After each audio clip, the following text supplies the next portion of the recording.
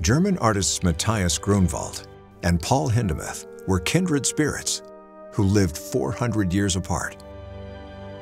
Grünewald was a painter, Hindemith a composer. Both men caught up in the political turmoil of their times. Grünewald painted as a peasant revolt emerged in Germany. He left his life as a painter behind to join the uprising. The revolution failed, and Grünewald fled, repelled by the violence. He finished his life in a creative burst, producing his most famous paintings.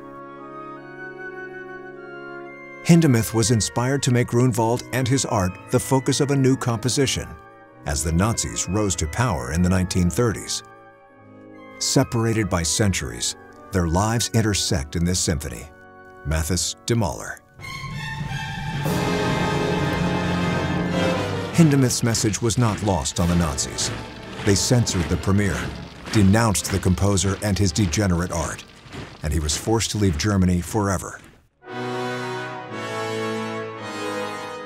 Mathis der Maler endures as a triumph of beauty despite oppression, and it raises questions about the power of art. What can art tell us about the world and ourselves?